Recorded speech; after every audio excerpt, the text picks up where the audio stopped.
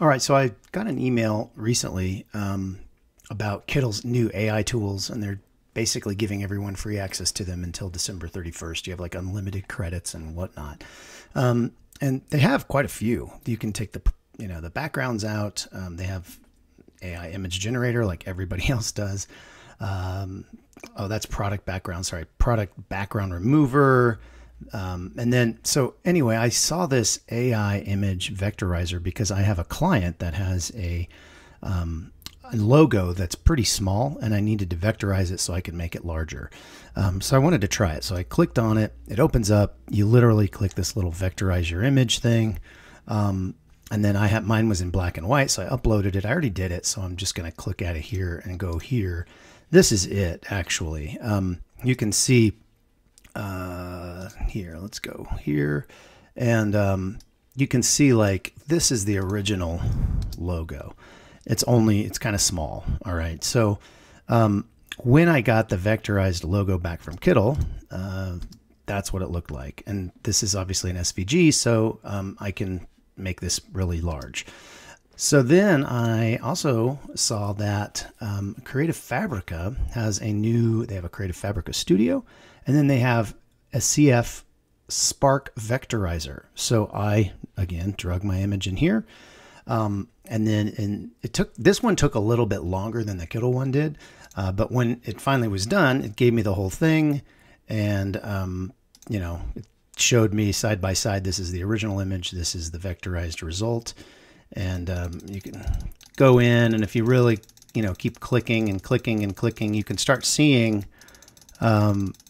how this is kind of jagged here where this is not. So it did its job. I went ahead and downloaded that. So when I actually compared these two, so there's the Creative Fabrica SVG. So what I did was I opened them up and then exported them as PNGs with transparent backgrounds, because that's what I was going to use them for. And when I got back, so this was the original. So you can see that here.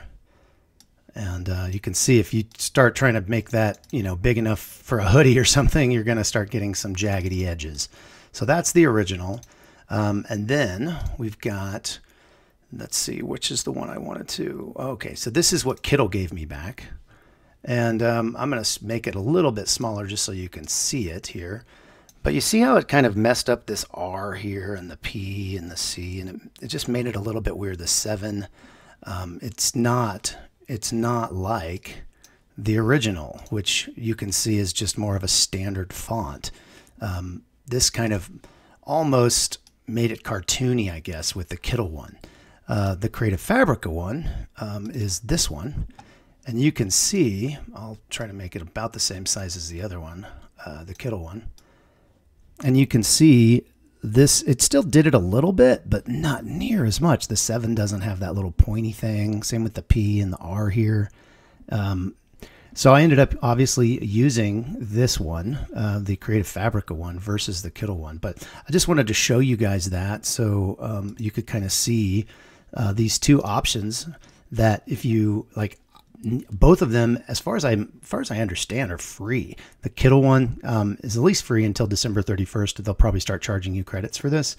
But the Creative Fabrica one, I do have a subscription, a year subscription for it, which is like super cheap and incredible because they have, millions of fonts and designs and templates and size charts and all kinds of things.